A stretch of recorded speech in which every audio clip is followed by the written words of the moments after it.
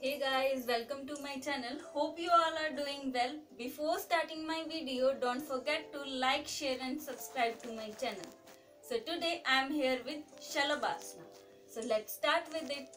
For Salabhasana, you have to lie down by your belly. Like this.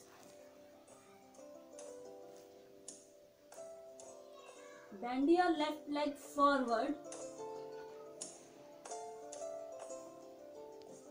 And then downward.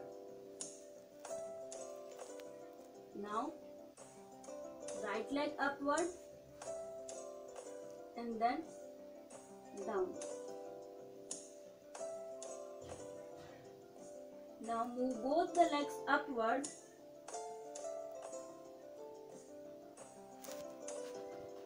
and downward. Now move your legs and your chest region upward and hold this position for 30 seconds.